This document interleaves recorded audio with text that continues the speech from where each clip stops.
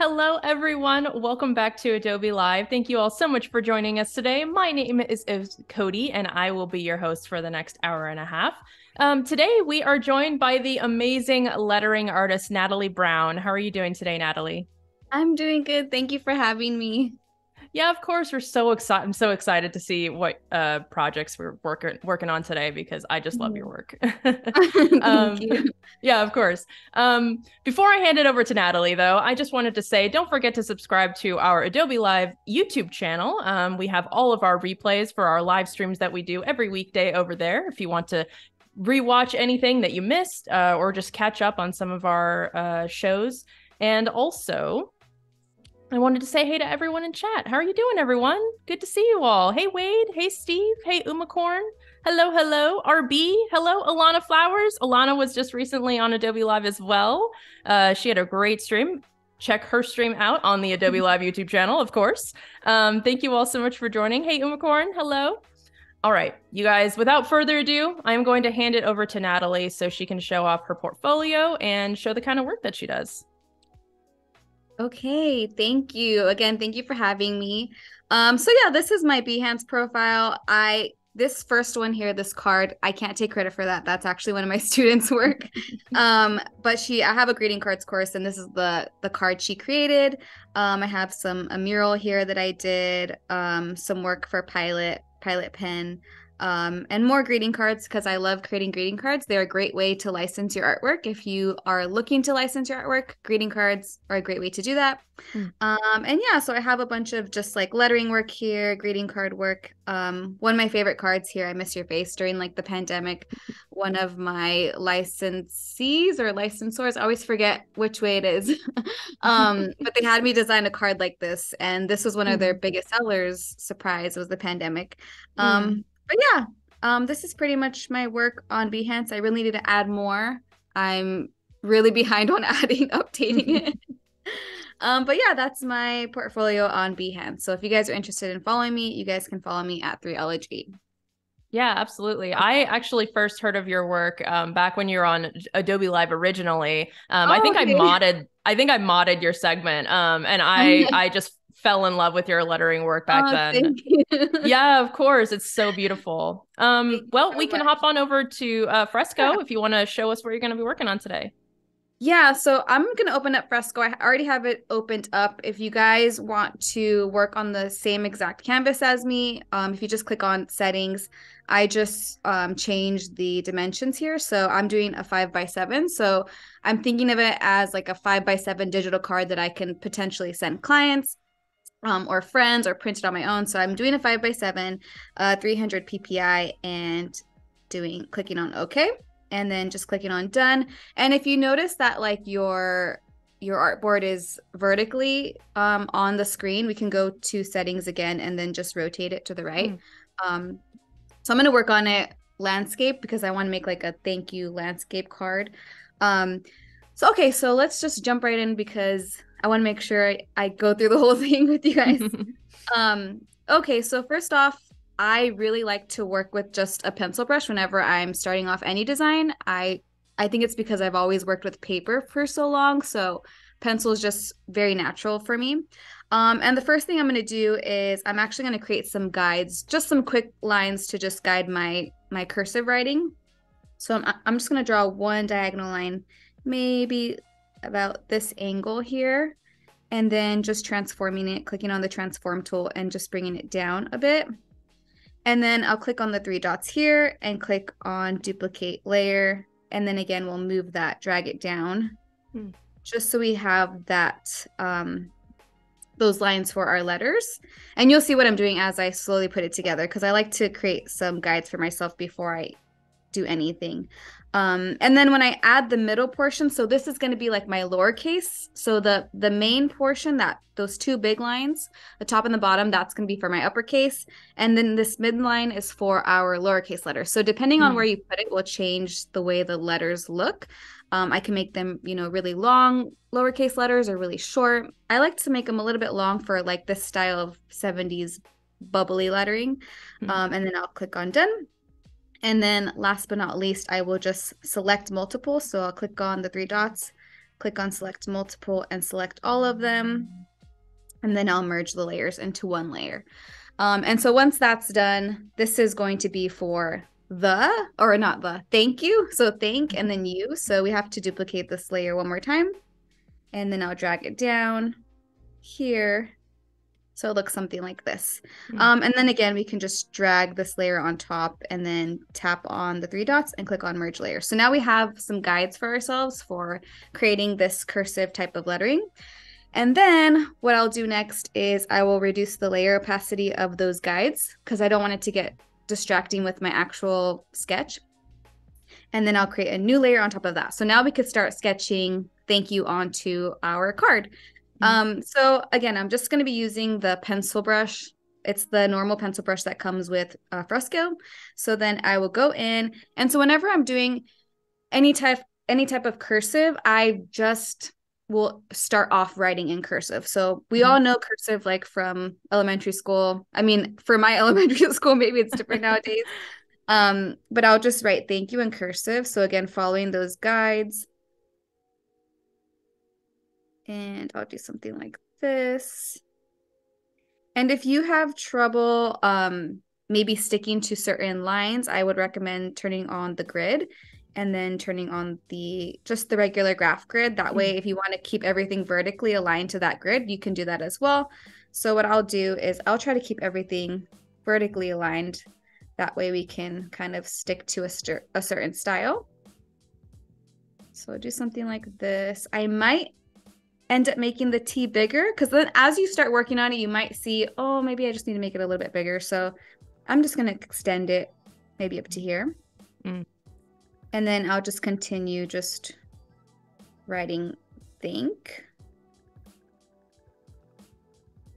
Just like this. You make it look so easy. It's a lot of years practicing on paper, honestly. And then on the bottom portion, I'm going to do the uppercase Y. So I like to kind of leave the tail just kind of sitting there for a second before I add anything. And then the O and then the U. So I'm just following these vertical lines here, and this will make your lettering look very consistent visually. And then I can take this YS tail and kind of pull it over. Just once I've kind of had an idea of how my letters are forming, I can add that tail. Okay, so my goal for this design is to also make it like 3D lettering. So I want to make sure I have enough space between these two words. So I think that's good enough. We can always move them around a bit. I might pull it over a little bit. So I'm just going to grab the selection tool and just lasso over you. And then we'll transform it and just maybe drag it a little bit this way. And we'll click on done and deselect. And so now I have my sketch ready to go. So now whenever I want to make that bold kind of 70s retro type of lettering, I will add to my cursive writing. So I have my cursive here. And usually the goal whenever you want to create like 70s bold, bubbly lettering is you want to give rules for your lettering. So the way I see it is like, okay, I want every bottom portion of the letters to be really thick and bold. So that's one rule I can give myself. And so what I mean by that is, let me grab my pencil, is I will just say, okay, I want everything on the bottom to be really nice and thick. So maybe the stem of our letters maybe are a little bit thicker, like this. And maybe we have the ends looking like this. So I'm giving myself these rules and I want to try to stick to them. And then the same thing here, we want to just make sure it's about the same thickness as this H's stem here. And then we'll continue and then just kind of sketching it out. Same thing, we want to make sure it's nice and bold on the bottom. So just giving myself rules, following those rules, it'll make it easier for you to like kind of stick to a style. Yeah. Yeah, and then we have the A. So I'm just kind of making this circle part towards the top because if you see my H, there really isn't any spacing at the top. I want to continue to keep that design across all of the letters. So I'll just connect it here. And then the same for the A. Bring that down. And then as you're going, maybe this needs to be thicker. You might need to maybe space out your letters a little bit more. So you might see, okay, this N is really squished up against this A. So what I would normally do is I would just grab the lasso tool and then just select it and drag it on over just a little bit to the right. Because this is just our sketch. We'll go back over it with the brush that we actually want to use, and then we can kind of add color and so forth. But here's just, we're just sketching it out. And then again, I want to make sure I'm giving the same amount of space. So this space should be equal to this space. And then bringing that down, that stem down. And the same thing for the N. The N is very similar to the H, so I kind of want to try to replicate that design here.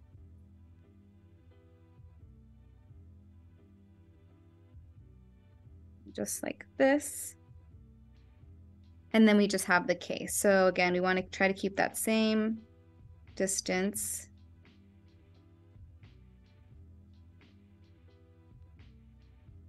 Again, trying to stick to my guides here. And then this portion of the K.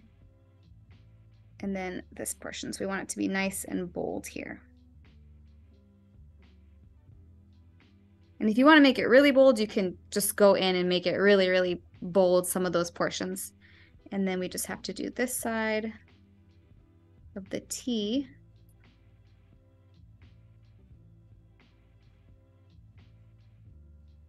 And slowly it's coming together. So now we have thank, I'm pretty much done.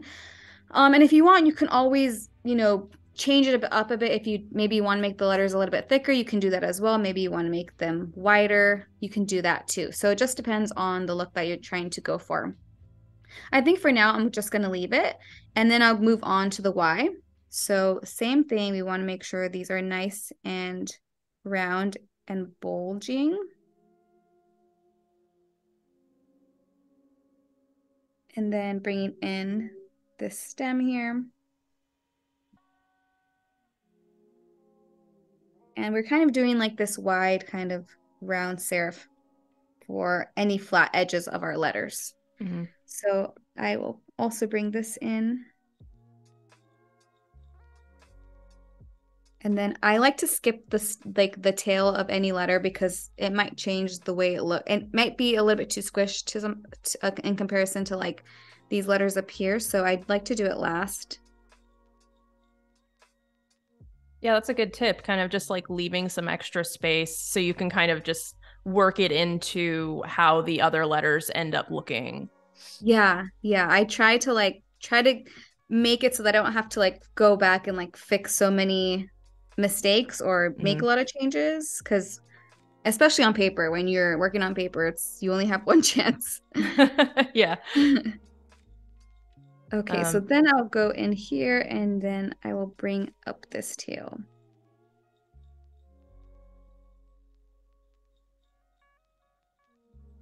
So something like this. And we can add an exclamation point if you want. Maybe I'll just add one here just for fun. That's so fun. Yes. There we go. So now we have our thank you sketch ready to go. And I will just go in and kind of take a look at it, see if everything kind of matches up width-wise. So I can see that the Y-O-U seem a little bit more wide.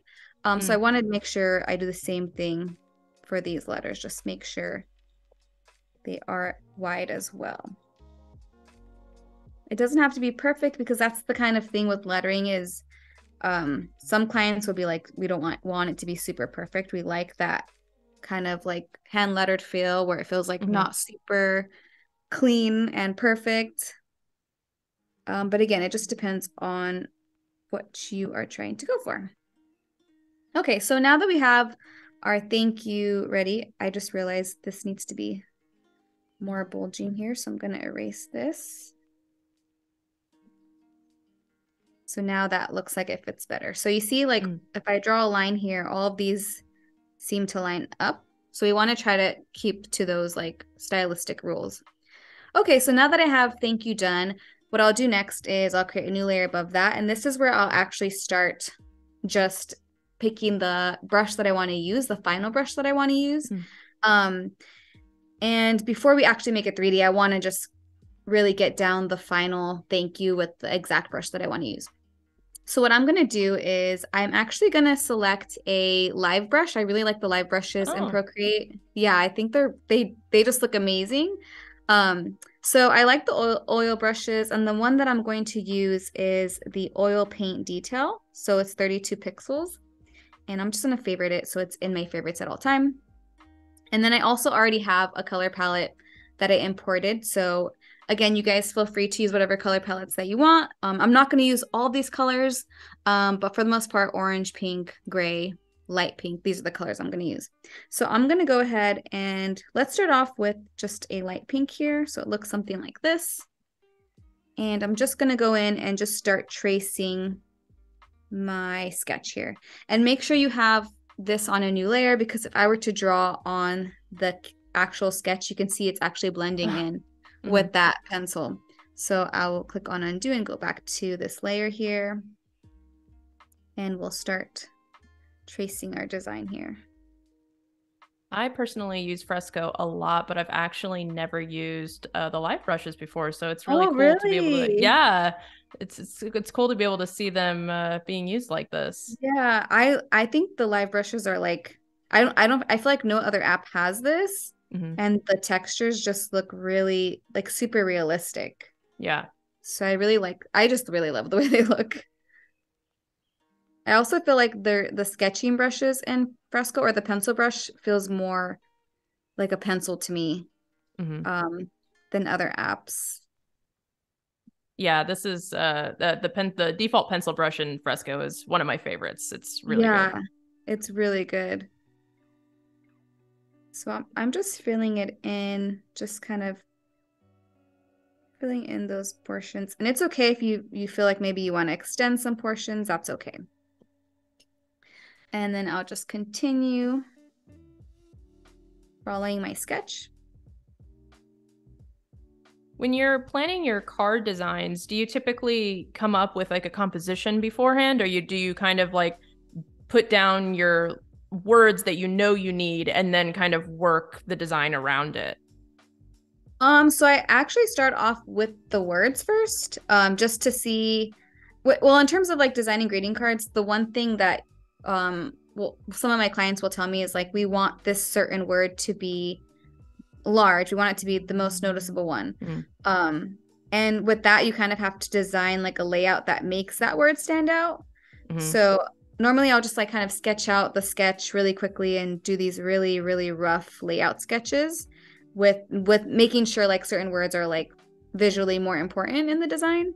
And then I'll kind of start making the layout, and it's kind of like this, it seems like a long process, but it's really not. It's just kind of prioritizing like the quote first and seeing like what letters need to be more significant in the layout. Yeah. But yeah, I don't know if that made any sense. No, yeah, of course. Absolutely. So I also grab the eraser to like clean up any edges if I want to. Because I know that the live brushes, sometimes they're a little bit like really bold. You can also reduce the size if you want to.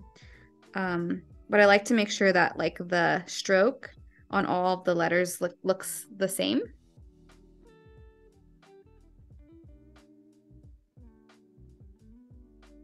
It's really fun that you can see the, sorry, I was just going to say, it's really fun that it's really fun that you can see the paint strokes in the letters. Like it really adds a lot of nice texture and depth to the letters rather than just having it as a flat color. Yes, and I feel like normally artists will want to add texture to their designs. And this is just a really great way to already have texture just by using these types of brushes.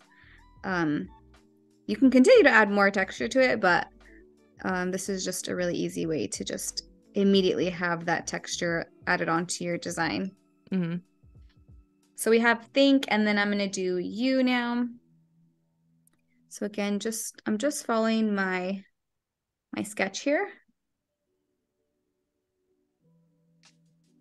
And once I hide my original sketch, we can see how it turned out, what we need to fix. Because sometimes it's hard to see like maybe some changes we need to make.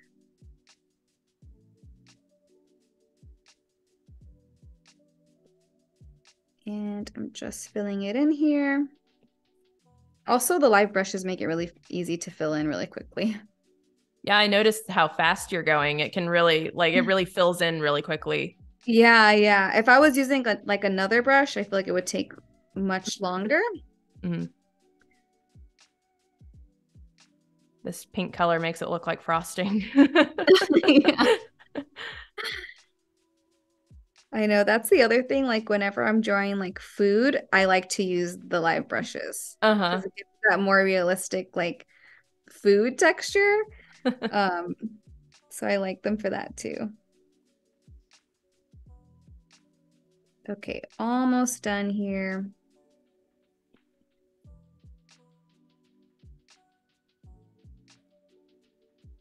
Okay, and then let me just do this exclamation point here. And then let's not forget the tail. Mm-hmm.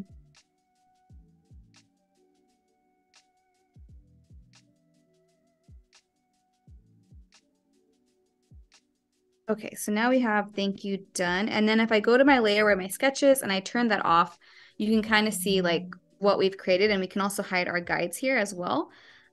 And then I can see, okay, where do I need to clean it up a bit? Again, we can use our eraser for that. So I like to use the eraser. And then I would just reduce the size maybe to about 10 pixels. And then I can go in and, oops, I got to go to that layer first Mm-hmm. and clean up some of these edges.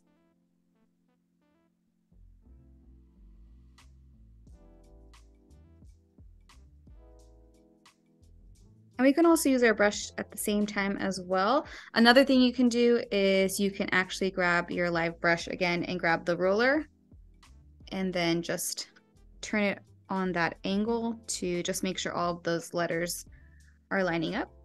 Mm-hmm. So I'll bring it up a little bit closer here.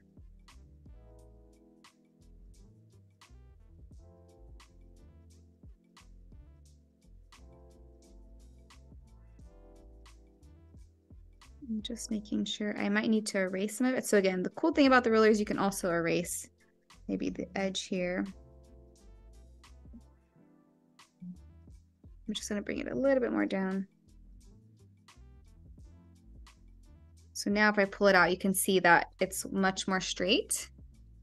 And then again, with my live brush, I'll just go in and fix some of these edges. And I can also see like portions that I didn't fill in all the way, in case you want to fill those in. And then the same thing for down here. I can measure just to make sure it all looks kind of aligns, everything lines up. It's kind of just a matter of like pushing and pulling and sculpting to how you want it to look. Yeah. That's the great thing about these digital apps. Like you can easily go in and fix things. Yeah. Okay, so I think that looks good so far. I might want to fix this little K here, but I think that looks good. I want it to have that like kind of hand lettered feel, not super perfect. And I'll go ahead and turn off my ruler. And now the next thing I want to do is I do want to make it 3D. So what I'll do next is I will click on my thank you layer, so the pink thank you layer, and let's go ahead and duplicate that layer. And then we'll drag the one on the bottom diagonally to the right. So maybe something like this.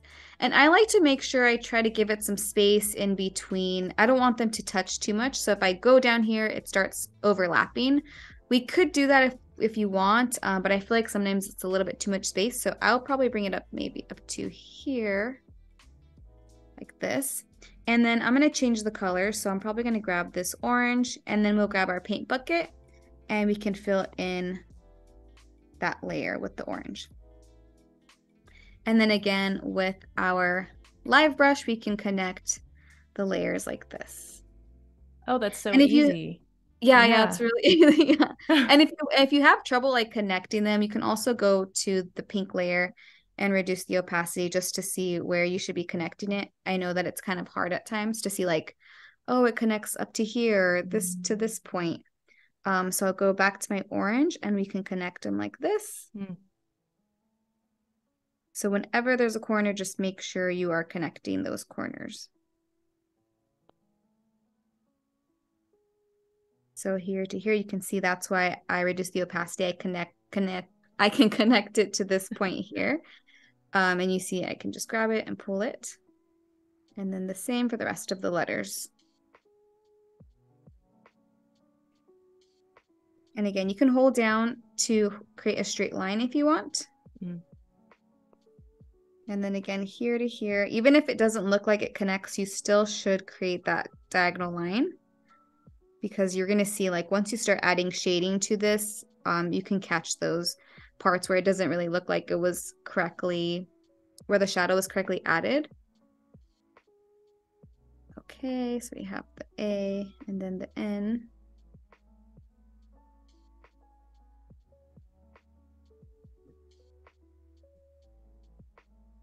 And the K. And again, just connecting these.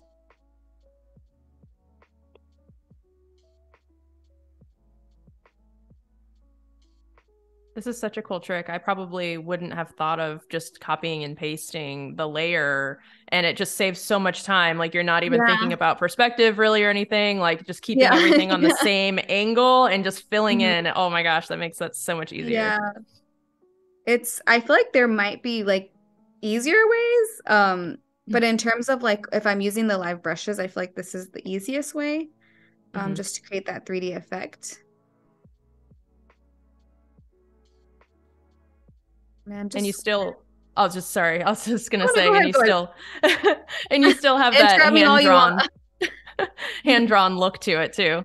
Yeah. That's what I like about it. It's just, I don't want it to be super perfect. The brushes give me that option of like, I can try to make it as perfect as possible, but still those, the brushes will nonetheless like give you that texture and that roughness to them. So that's what I really like. I'm always like trying to tell people about these brushes. Like, you guys don't know, these brushes are really cool. I really like them. And then just filling up this last portion, and then we just have the tail of the Y. And then here. So I think we're pretty much done here. So now what we could do next is we can go back to our pink layer and just increase the opacity. So now it looks something like this. And you can see slowly our cards coming together. And at this point, I would probably select these two layers. So select multiple, and then let's just make sure that it's kind of centered here. We can also increase the size if you want to. Just make sure you grab a corner, and that will increase the size proportionally. So I'll just make sure it's centered here, and I will click done. Okay, I think that looks good. And then I'm thinking, okay, maybe I want to add some shadow to my letters. So what I could do next, there's various ways to add shadow to your lettering. What we could do is we can create a clipping mask. So I can go in here, create a new layer above my shadow layer, and click on this little icon here. So this will enable us to create a clipping mask. And then I want to select a darker color here. So maybe I'll grab this dark orange here. And then I will, again, with my live brushes, I can add some shadow like this. And maybe it's like that really straight shadow, like it doesn't really blend. It's just a simple line.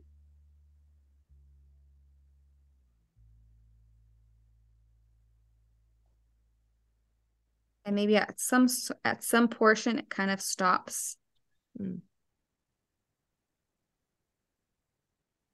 And you can see here, once I zoom out, it kind of slowly, it starts to come together. And again, we can always use the eraser to clean up some of those edges. But for now, I'm just going to leave it.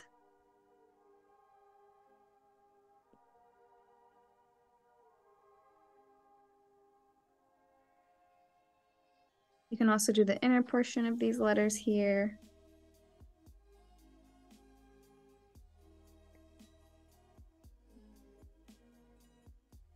Clever in chat is saying it's neat that this came from a pencil sketch to this already. Fast, fun, and pretty. How long does it typically take you to create a card design from start to finish?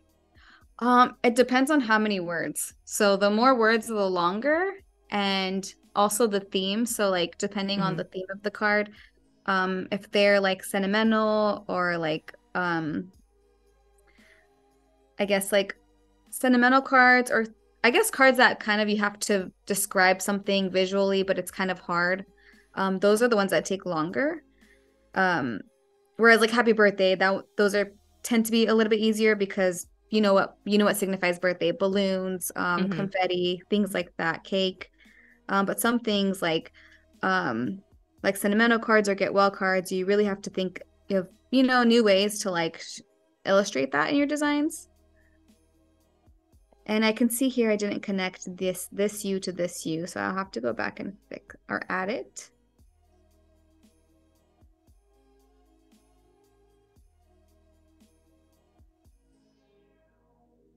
And I think this looks good. Oh, we need to add this Y here and maybe here.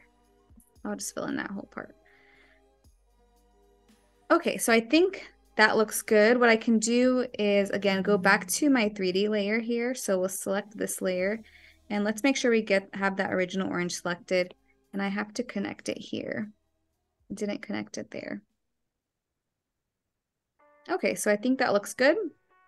So far, so good. I can zoom out here, see how this is looking. I can turn off my grid and we can see, okay, this is looking really cool. What else can I do to it? What I would like to do is maybe change the background color. So I'm going to go to this layer here and we're going to select a lighter color. So our colors are a little bit more dark on the screen. So we want to make sure we have like a lighter color to make sure that those letters stand out. So I'm going to select this light color here. Oops, let me make sure I have this selected.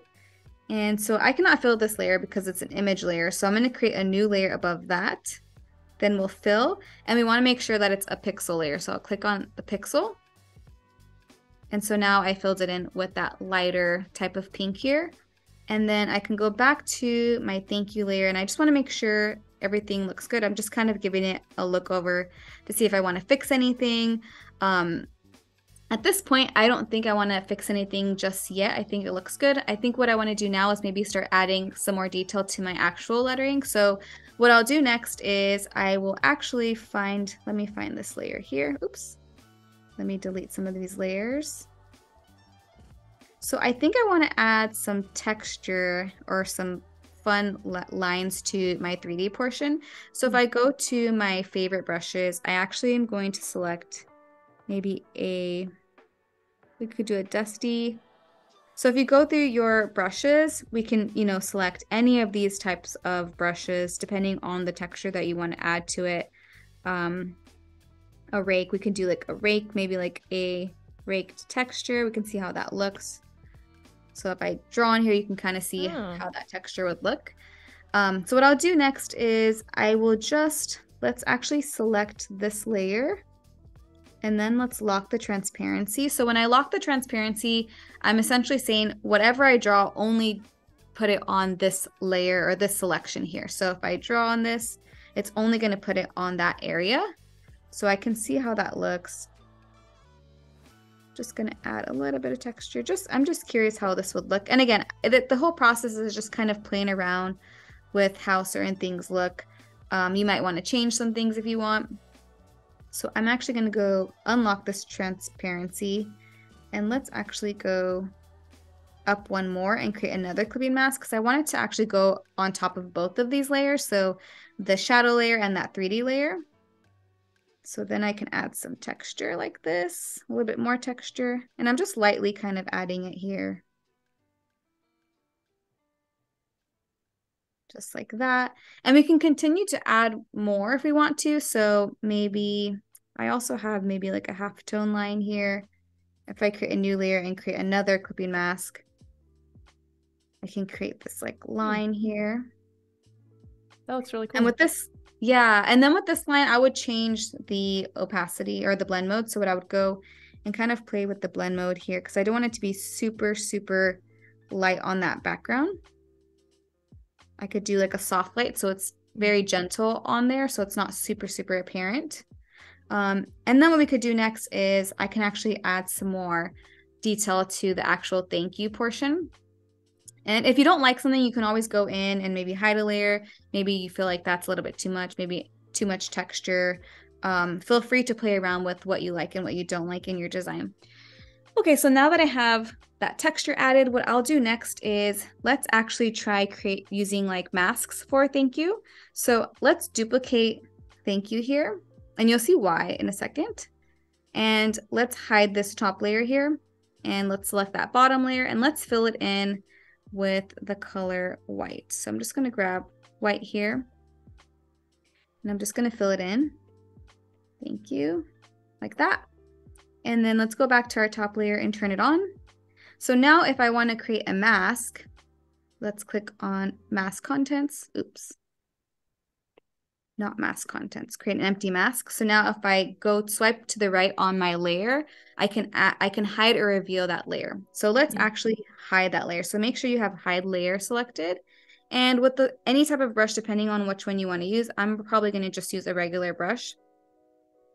I can like add some detail like this, make it look a little bit shiny. So essentially what it's doing is it's hiding this portion of the layer. So it's kind of like I'm erasing some of it, but not necessarily. So just adding some detail. And then again, depending on the brush that you select can change the way that looks. Wade in chat is asking, Natalie, where do you get your brushes? So most of these brushes are from Procreate, but I believe that the halftone brushes, I got them from Creative Market. Those brushes, I believe they're from Creative Market. I'll have to double check, but yes, I'm pretty sure they're from the Creative Market. Creative Market has so many good things. Yeah, they have a lot of brushes. That's why I'm like, I'm pretty sure it's from there.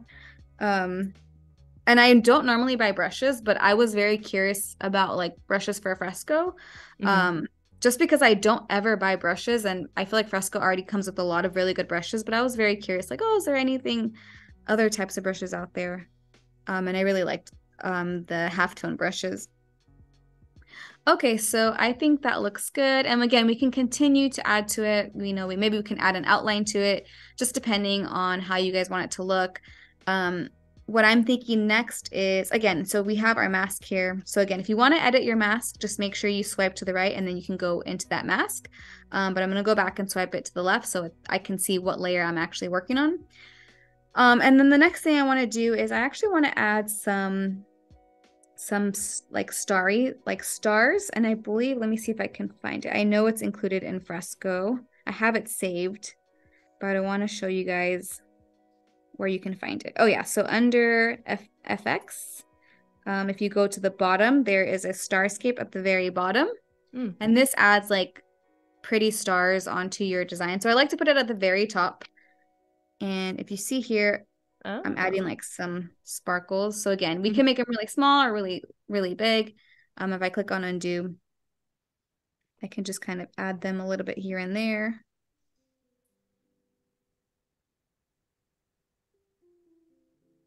Cute.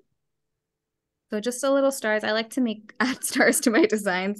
And if you want, you could duplicate that layer to just make sure that it's a little bit more bold onto the page. And then you can also erase them. I feel like maybe this is a little bit too much over here. I just have to make sure I'm erasing both of those layers. Let me make a big eraser here.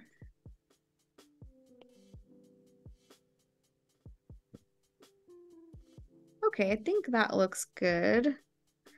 Okay, so the next thing I want to do is I like to add like a personal touch to like my thank you card. So if you guys want, again, this is optional if you want to or you don't want to, but I'm actually going to go back to my layer with my guides. If you guys recall, we have these guides.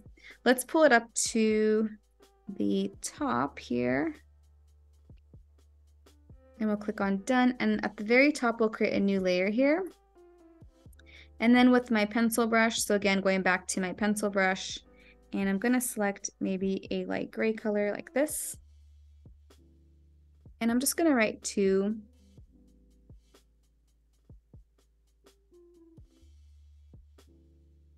And just a little line so you guys can personalize your thank you card if you want. You can always remove that layer if you want to, and I'll hide those guides here. So it looks something like this. So we've added a little personal touch here. You can add someone's name here. We can adjust the size. Let me just go back up to the top. And the cool thing about working with the live brushes, when you scale the brush or when you scale your design, it won't get pixelated. So that's another cool thing about the live brushes. Whereas if you're working with the pixel brush, it will get pixelated once you start making it really big or really small. Okay, so I think that looks good. I think the next thing I want to do is kind of add to the area around it. I feel like it feels a little empty. So what I will do is I'll actually go to we're going to go to our grids and we're going to click on turn on grids. And then I want you guys to select perspective grid and just make sure the vanishing point only has 1 point. And you can go ahead and click on edit vanishing point. Just make sure it's in the center. It'll snap to the center. If you kind of drag it around, it should snap to that center. And then we can click on done.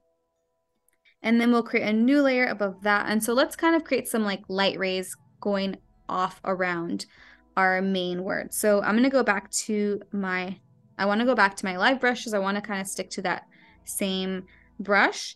And let's select a color. And we can always change these colors if you want. We can maybe do like a more bold orange here. And I will go around and just add some lines here. And it's just snapping to that grid. Oh, cool.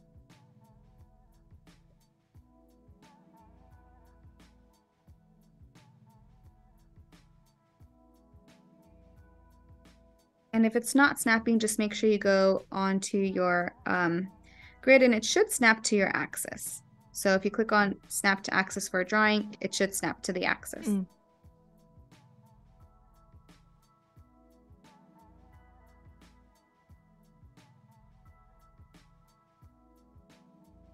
Okay, so if I turn off my grid really quickly, we can kind of see how that looks.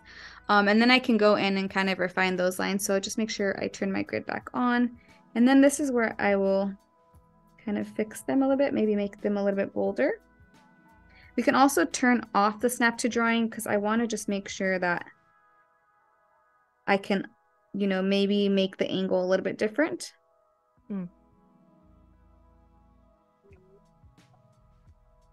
I'm just going to rotate my canvas to make it easier. I'll hide this panel.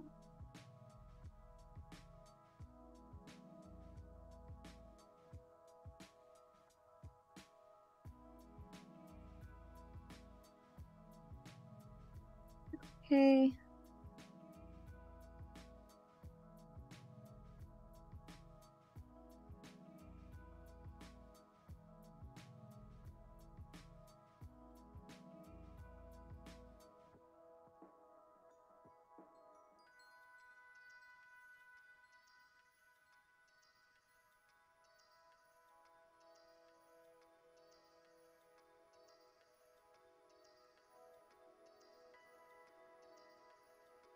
Uh-oh.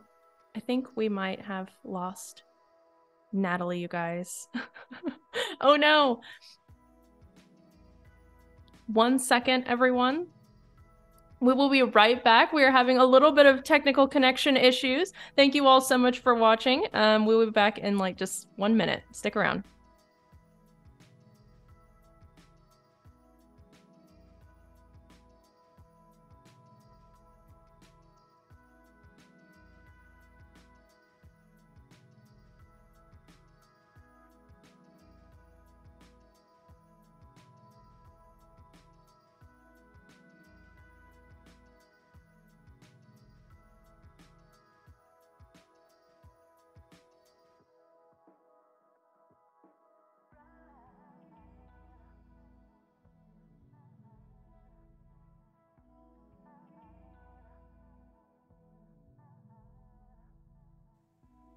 Okay, we are back. We just had a little bit of a connection issue, but Natalie, go on ahead. Okay, let me continue. Let me rotate my canvas here. Okay, so I just need to do a couple of more lines adding to the page. So I just have to add it here.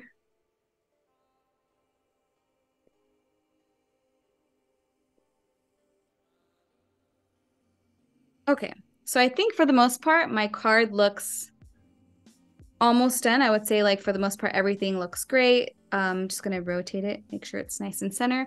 And again, at this point, we can turn off our grid and we can turn off any grids just to make sure we kind of have a better look for how it looks.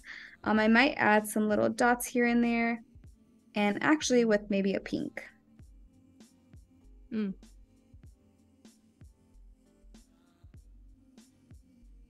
So just adding a little bit more detail.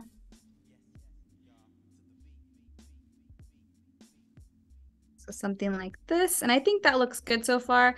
I think what I can do next is, again, so a cool thing about Procreate, or not Procreate, sorry, Fresco. A cool thing Fresco. about Fresco, yeah, is that we can actually change the color of our layer. So I really like this feature of Fresco.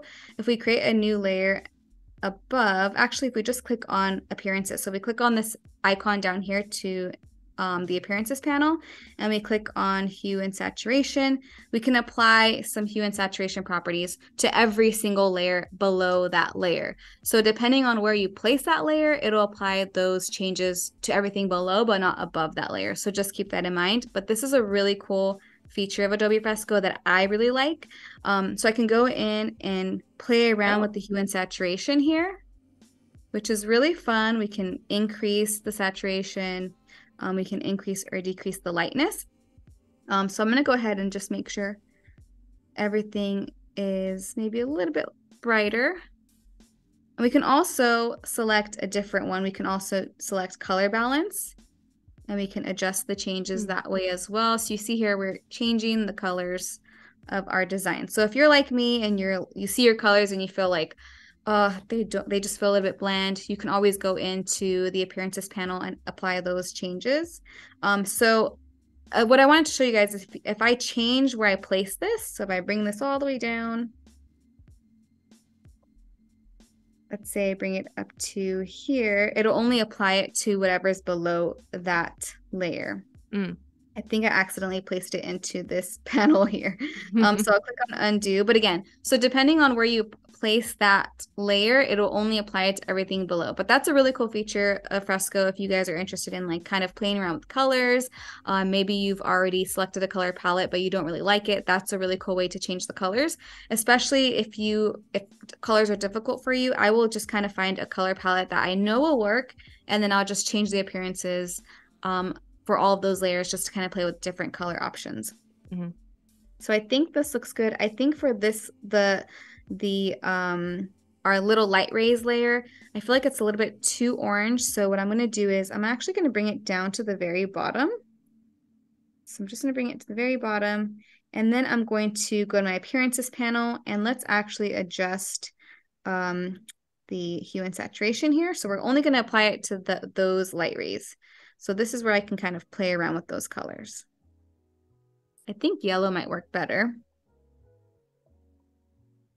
And I think that looks good. And you can already see, like, just by utilizing that feature in Fresco, it really can make your artwork pop off the page. And I'll kind of go through and see if I want to change anything else. I think for some of my textures, I might want to remove. Maybe it's a little bit too much at that point, but again, you guys can keep them if you want, again, depending on the look that you're going for. And if you're not a fan of the starry, like Starscape brush, you can also draw in your own little sparkles. So if I wanted to, I can create a new layer above that one. And again, using the oil paint brush and the color white. This time I'd make sure my brush is really small, maybe about 7 pixels. And then I can add some sparkles this way. So let's turn off that Starscape just so I can show you guys how that would look if you want to add your own sparkles to your design. So let me zoom in here.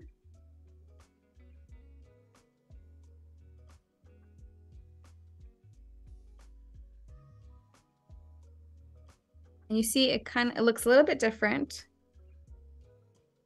but there's different ways to add that like shininess and spark to your design.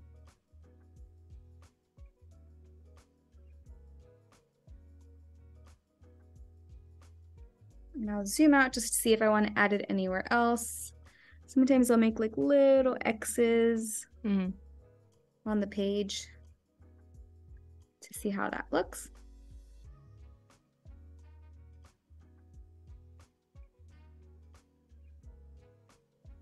And also like adding like these little sparkles onto your page will also like bring out that 3D portion. Yeah.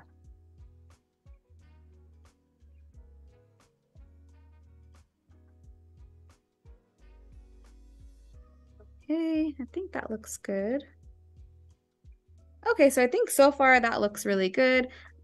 So again, now that I'm kind of, again, you guys can choose how you want it to look with in terms of the stars. You can, hide or show the starscape, or you can choose to create your own type of stars and sparkles onto the page. You can also create your own brushes for that. I actually have brushes for sparkle as well. So if I really wanted to, I can go to my pixel brushes. And if I go to all, I have a spark brush set that I can use to add some Oh. spark. Actually, let me use my other spark, my spark futuristic pack. So I can actually add spark this way. So if I wanted to, I can create a new layer on top. And you see here, I'm adding different types of spark and adjusting the size. Just kind of adds a little bit more detail. So I created hand-drawn sparkles, and then I can also use like a stamp. So I used my own stamp for this. And then I have, thank you. So after like, taking a look at this, seeing, okay, this looks great. At this point in our design, this is where we kind of see if we want to make any changes, make any adjustments, make any, fix anything in our design. So right off the bat, I will just automatically see things that, okay, this looks a little bit messy to me. I want to fix that. Or maybe I want to make this color a little bit more bold. So before I actually say this is the final design, I think I want to make the pink a little bit more out there, a little bit more saturated, because I feel like it's blending a little bit too much with the orange. So I can go into the thank you layer here, our pink layer. And I'm actually going to go into my paint bucket, and I'm going to select the pink, but I actually want to make it a little bit brighter. I'm going to fill it in just to see how that looks. And I think that looks much better. It feels like there's a lot more contrast with the background now, because the other pink was blending in too much with that orange. So again, keep that in mind whenever you are adding colors. If you are creating like dimension and shadow, just make sure that the layer on top of the shadow is significantly lighter than the bottom one. You don't want it to blend in too much. Okay, and I'm just going to zoom in here, and I want to fix this portion of my layer here. I'm going to grab my eraser. Oops, let's actually reduce the size because that eraser is really large to about 10 pixels.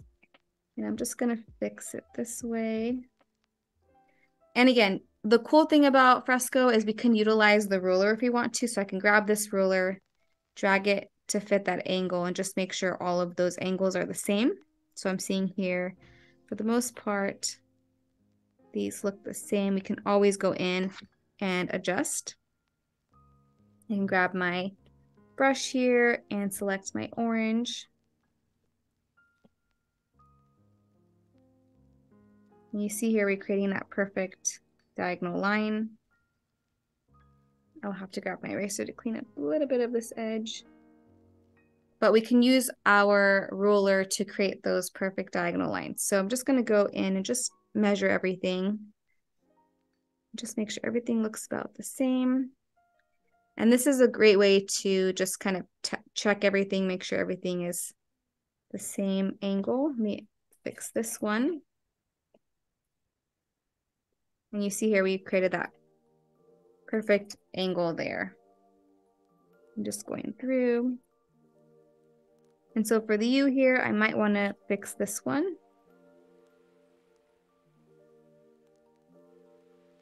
And then grab my brush here and then fill it in. And you see we've created that perfect angle just to make sure all of the angles are the same. So I'm just going through, checking. We have a question from chat, actually. Okay.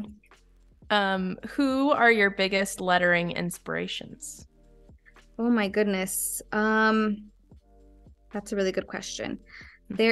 I'm trying to remember his Instagram account name, but there is a a pencil artist. I think it's like a very hard name to say. Adger. I have to try to find it, but it's like a long A name. And he primarily works with like pencil and like he just does hand lettering and illustration. And he does like amazing like artwork with just a pencil. And I really, really like his artwork. I want to be just as good as him with the pencil one day. But I feel like there's a lot of like lettering artists who are also really, really good illustrators. Like maybe they've gone to art school or maybe they've been doing it for so long. Me personally, I'm not like the best illustrator. Like I can't draw faces and eyes and things like that. But there are some lettering artists who are just amazing illustrators. And yeah, those are the types of artists that I really, really like. I'm trying to think if there's anybody else. I'm sure there's a ton of artists. I follow like a lot of people on Instagram, a lot of illustration artists. Yeah, just a lot of really good artists. There's a lot of people that can draw. I always admire people that can draw people because I feel like that's like the hardest thing for me. I cannot draw faces for the life of me. I guess I just gotta stick to lettering or practice, or if there's a class out there, let me know. But yeah, I love any artist that can draw like really, really beautiful like faces and people and things like that. Realistic, like very realistic art. I actually have a lettering inspiration. I don't do much lettering myself, but I do admire lettering artists. I can't think of what her actual name is right now, but she was an Adobelive guest. Her Instagram handle is Have a Nice Day. Oh yeah, I know her. Yeah. I like her art too. It's very, very cute art. Yeah, I like hers too. Yeah, there's so many like artists, and even when I'm scrolling through Instagram, I will still find like some new artists that I'm like, oh my gosh, how come I've never seen this person's art before? You can always come across like just new art that you've never thought you would see. So I'm just fixing some of these edges. I know I might be overdoing it, but sometimes I wanted to just make sure it looks perfect. So I'm just kind of cleaning this up. And I just want to make sure all of those angles look the same. And then this O needs to be. So again, if you guys ever see my work, I'm always using like a ruler in Adobe Fresco. I really love this feature. Also, if you guys wanted to, so if I go back to my layer down here, this layer here, you see that I was drawing little circles and things like that. If I create a new layer above that, I'm not sure if you guys know this, but if you hold down on the ruler, you can actually create circles, squares, and polygons in Adobe Fresco really easily. So if I wanted to do like a little circle, I can place it where I want it to go. And originally in my design, this original design, I had planned this before. I had added like happy faces around, so maybe I might add those. Maybe I'll add one here. We'll see how it looks. I wasn't a fan of it at the time, but I wanted to show you guys this feature. So I'm actually going to grab that yellow. And then now that I've placed my circle where I want it to go, I will just drag and trace that circle here. So now if I move it, if I tap on this here and I move it, I can move it out of the way, turn it off, and I can fill it in. And let me just make sure I'm on the right layer. I don't know. I think it's select. Oh, it's because the appearances is selected. Let me create a new layer above that and fill it in. So I'm just going to fill it in. And that's like a really easy way to create perfect circles. In case you're wondering, how do I make like really perfectly symmetrical circles? Yeah, the ruler tool is really easy to do that. Makes it really easy to do that. Was the person on Instagram, I'm going to try to pronounce this, Okay. Abidazaria? That's who people are Probably. suggesting. Does he have like a bunch of pencil art? Yes. Okay, I'm pretty sure that is him. Abid Azaria. Yes, that is him. Yes. Guys, check out his artwork. It's really, really good. Wow. Yeah, that is some cool work. Wow. Yeah, he has really good work. And I feel like he's like primarily works with like on paper and stuff. So I'm always like amazed at people that do that because I feel like that's really hard to do, especially because you're more likely to make more mistakes that way. Yeah. But yeah, he's really, really good. So definitely check him out. Okay, I'm gonna add some eyes to my design here.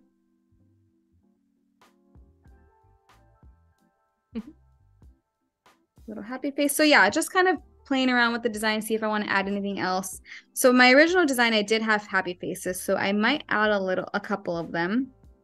And just making sure this layer here, they're not overlapping, so I can go ahead and erase some of this here, just so it's not in the way.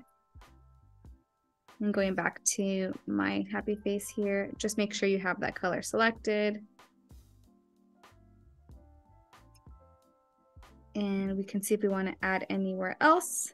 I can group these layers, and then I can actually duplicate them if I wanted to. Instead of having to redo them all the time, I can maybe move one over here, rotate it, maybe make it smaller.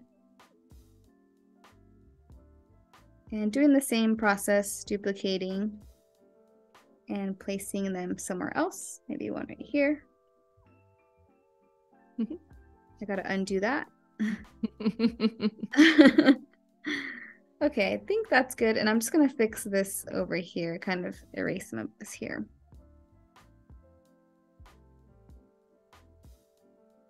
Just so it's not super in the way of that face. Let me just fix it a little bit.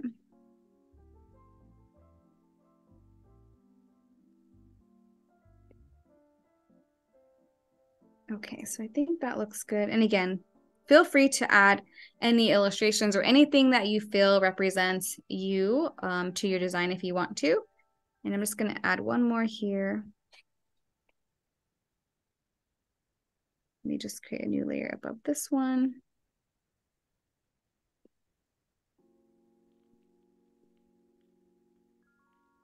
Okay, so I think that looks good. And again, I'm just kind of seeing what else I want to do. And if you do, again, like you have the option of removing or keeping things if you want to. I can remove the 2 if I want to, maybe put something else there. If this is something you kind of want to send to, you know, your general clientele and things like that, maybe you don't want to have the 2 on there, and just kind of make it easy for you to send. Okay, so I think that's good. And usually whenever I do create any digital cards, I like to add a little animation just in case, because if they are going to receive it digitally, we can make some things move on the page. So I'm actually going to go down here. Let's find our sparkle. Okay, so here's our sparkle. What I'll do is we will tap on this little animation icon here, and I'm going to select one of these. And then I'm going to transform it. I'm just going to reduce the size like that. And again, kind of picking random ones throughout, just making them a little bit smaller. Maybe this one over here.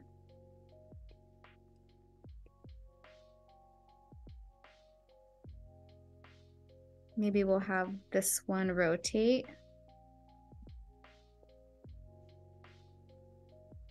So all of this is on one layer. All of these hand-drawn like little sparkles were on one layer. And I'm just reducing their size just a little bit.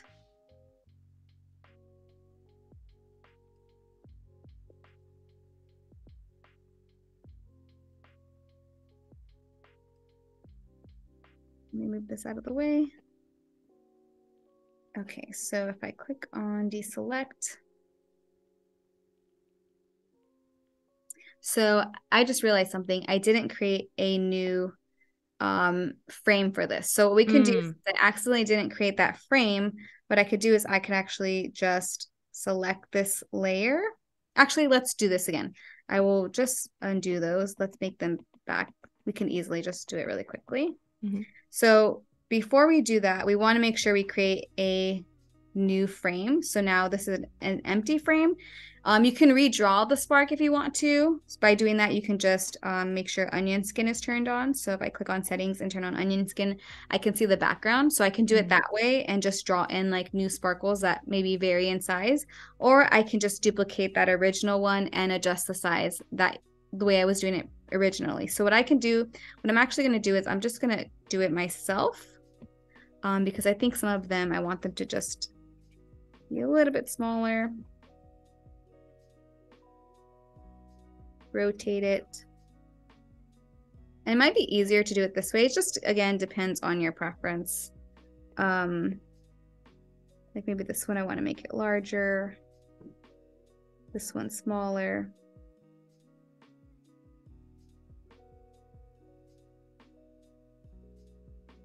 And again, you can use your eraser to kind of clean up those edges if you want. Maybe add new dots that pop out of nowhere.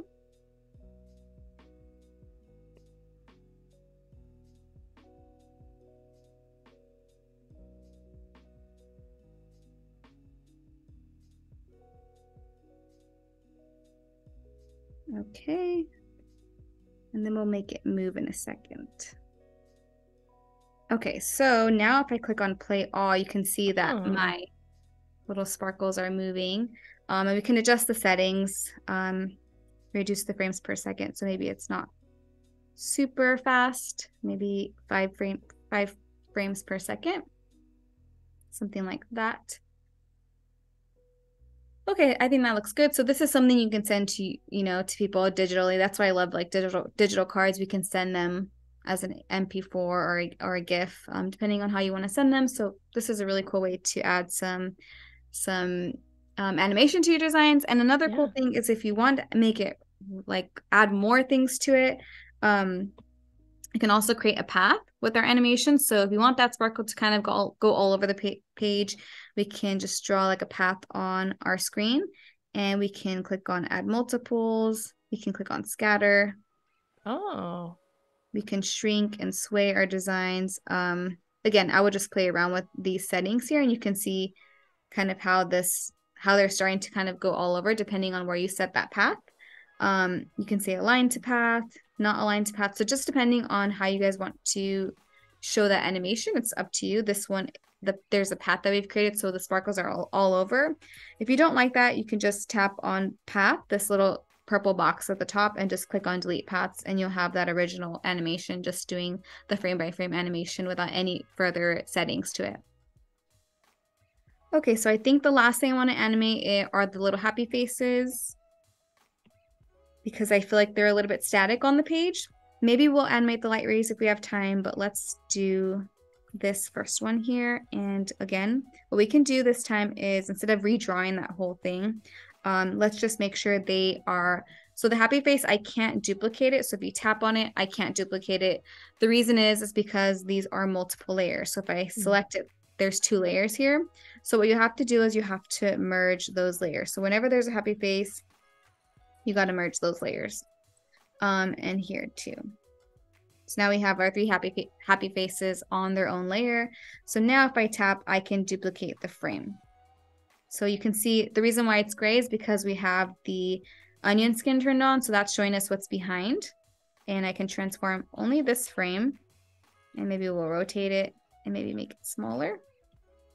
So if I play, it should look like that. And we also have some drawing behind it, so we'll have to erase that. And I believe it's here, so let me just grab my eraser and erase.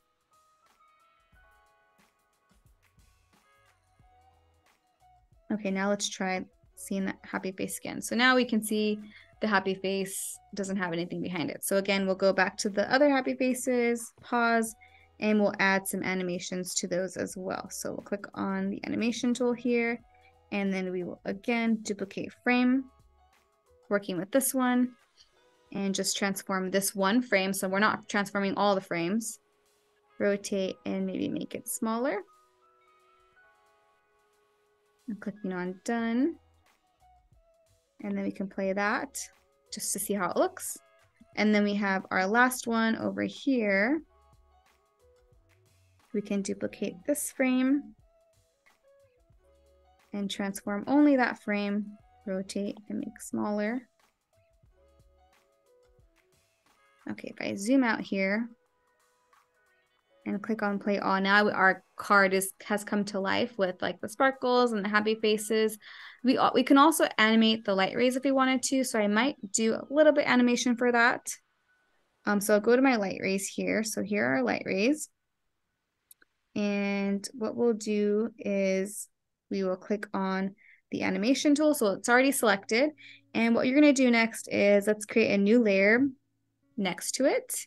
And we can add those colors. So I believe we're using this orangey color. And then I'm just going to kind of change where they are placed here.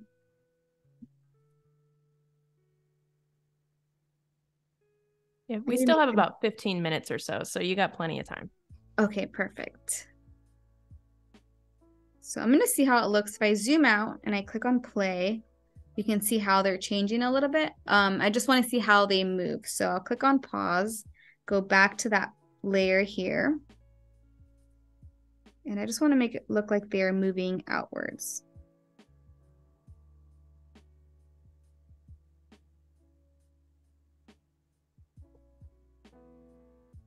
And again, with our eraser, we can clean up some of those edges.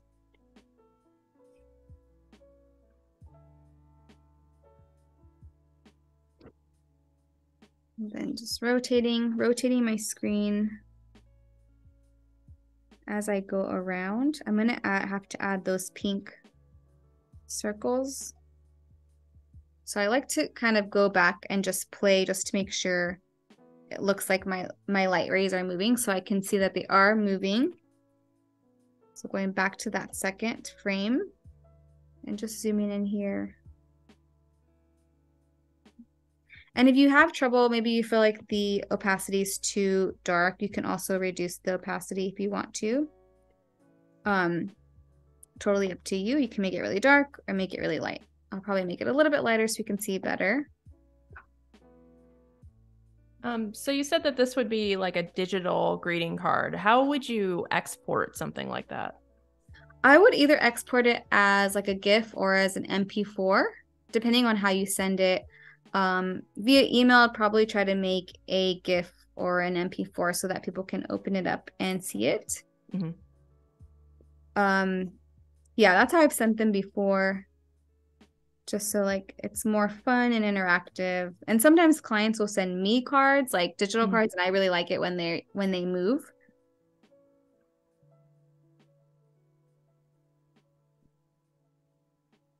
Okay, and then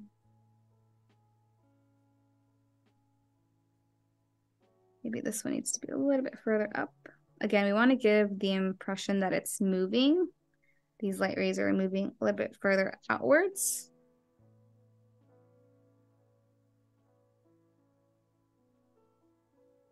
Okay, and then almost done going around.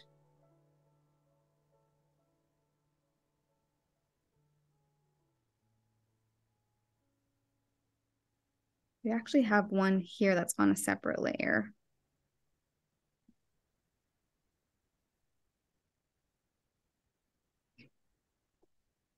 When you're working in Fresco for a printed card, do you work in CMYK or is that not something that you consider? I don't consider that because I actually have a Pantone book, so I'll just take the designs and then import them into usually Illustrator because I feel like a lot of the people that I've worked with, they want the designs they want them vectorized so that they can scale them and put them on different products besides like greeting cards. But then I'll use like the Pantone book. I'll go through the colors, try to match them, try to see which ones would work. I'll have my color palette on the screen, but I'll try to match them up with the Pantone book. So it doesn't really work for me like using CMYK, mostly because like the people that I have worked with, they're very particular in terms of like the colors that they want me to use. So they want me to stick to the Pantone book. So for them, they're like, utilize this book. Whenever you are providing, designs to us. But I wonder if other designers do that or other illustrators work that way or, use the CMYK feature. Yeah.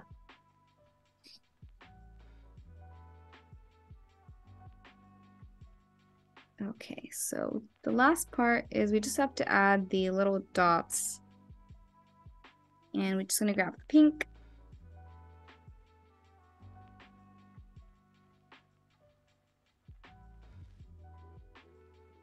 And feel free to change where they originally were.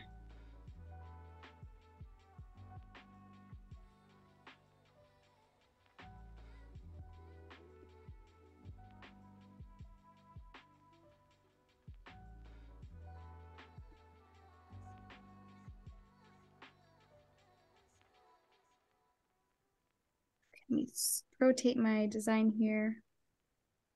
Okay, let me center it. And now if I click on play, now we can see that animation come to life, and we can go ahead and adjust it. So the cool thing is, like, we did have one of these light rays on a different layer, but it's actually blending in with the animation just fine. So I'm just gonna leave it.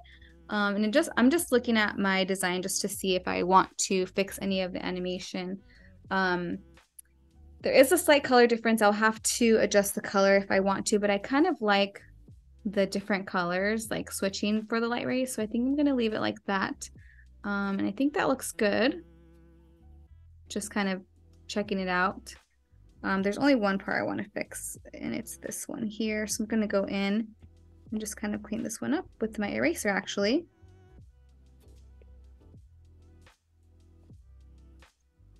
Okay. And I'm just catching like some little details that I want to fix. Okay, and then this portion here. I'm gonna make sure I fill it in.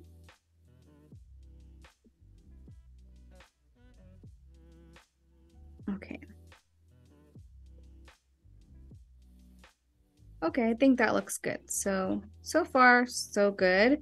And then I think now that I'm looking at it, you know, I kind of see if I want to add, or again, I'm always constantly seeing if I want to change, adjust anything, add anything. I think so far this looks good. If I want to maybe change some colors, I could do that. Again, I would recommend using the appearances panel if you do want to change some colors. But I think what I do want to add is I do want to make sure I have that 2 at the top. So I'm going to go up here and just turn it back on. And again, like as I'm looking at my design, that's the only portion of my design that I didn't use the live brushes. So I might want to go in and make sure I use the live brushes for that, just so it feels more visually consistent. So I'm just going to reduce the opacity of this portion here. And we'll see if we could do it with our live brush. So again, I'm using the oil paint live brushes, and I'm selecting this one, the oil paint detail, and we can reduce the size maybe to 4 pixels and maybe a black here. So we'll create a new layer above that one, and we can go in and kind of add it that way. We'll see if it makes a difference in how it looks, because that the pencil look is kind of distracting me from the rest of the design. It feels like it's not blending in too much. And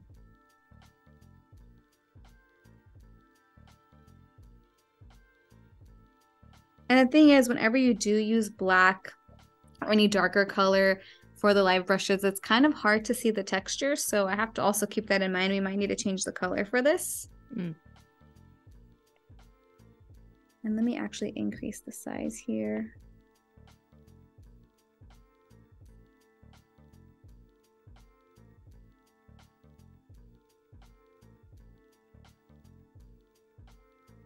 Now, if I turn off that sketch layer, that one does feel like it works better for the design, but I might want to change the color because it's really dark black.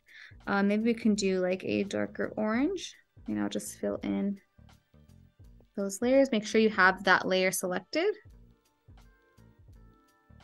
And you can see, I think that looks a little bit better. Just gonna play around with the colors really quickly just to see if I like a different color here. Again, just sticking to my color palette. Maybe like a lighter. Okay, I think that looks good. And I might want to bring it down just a little bit here. And you guys can also add maybe like a from portion if you want, which is another thing you can do. You can take this one and duplicate it. So all I did was I duplicated that layer, and then I can just move it on this way. And I can erase and then write from, but I got to make sure it's all in the same line. So I got to find my layer with those lines. Here we go. Here it is. And turn it on, and I can adjust it to be placed here. And I'll go back to my new layer and I can write the word from.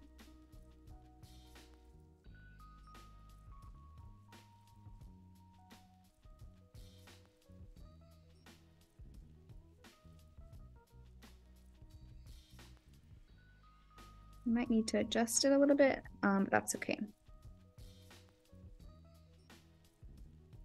Okay, I'm just gonna move it. So selecting the selection tool, you can close the lasso and then click on transform. Maybe drag it up a little bit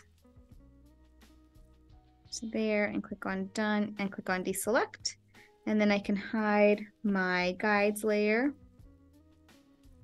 So I think that looks pretty cute. I like that kind of like personal touch of like adding the to and from. I'm just gonna make the to a little bit thicker because I am using a thicker brush for the from. And I'm just, if you see me undoing, I'm double tapping on the screen really quickly because whenever I'm doing letters, I tend to like quickly just make changes. Mm-hmm. Okay, so I think that looks good so far. This is our card. So I think our card is pretty much ready to go. Does anybody have any questions or wants to see me do something else, or maybe wants to see maybe me change the color, maybe add more detail? I can also outline the letters, which can change the way it looks as well. I was actually kind of curious to see, I noticed that you have quite a bit of different colors in your color palette. For one, I was wondering how long you've been working with those colors, and also if maybe we could try out some different color combinations from your color palette, because it looks really cohesive and I'd love to just see like different combinations these last few minutes. So the colors, so the color palette actually came from importing my original thank you design. So I had planned the thank you card and I did it. I had added the color and kind of put it all together. And so when it was done, you know, I wanted to utilize those same colors. So I actually just imported the color palette that way, which is really cool. If you click on photos and add a photo, you can import that color palette from that photo. So when I saved my thank you card, it actually gave me way more colors than I had actually used. So yeah, so it's like taking all of the different shades. I think it's also because of the live brushes. They give you those different shades of the colors. So it gave me like a ton of colors. So I technically didn't have all of these colors. I believe I only had like about 4 or 5 colors that I was using. So like the orange, the dark orange, the pink, light pink, yellow, and like a peach color and a really, really, really light pink color. So those were the main colors I was using. And so, yeah, when I imported it, it just gave me like a ton of colors that I wasn't originally using. But I try to stick to like the main ones. So the pink, the orange, and the yellow. But yeah, if I wanted to change the colors, normally what I would do is I'm kind of like, I get nervous with my designs because I don't want to mess anything up or accidentally delete something or accidentally change something that I can't undo. What I'll normally do is I will try to duplicate everything on the screen and just kind of play with the colors that way. So what I would do is everything that's hidden here, I'm going to go ahead and just delete. So let me just make sure I have all of these deleted. Delete. And just going through and deleting anything I'm not using. I can actually pull down my sketches and just bring them down to the very bottom. And then what I will do is I will just group everything into like a folder. So I'll select multiple and let's just select everything. Oh, these should be deleted, but we'll just leave them there for now. And I can group them into a folder. So now we have our design into this folder. And we actually did not select this one. So let's make sure this one goes in there as well. And just has to go at the very bottom because of those colors. The colors are being applied down here.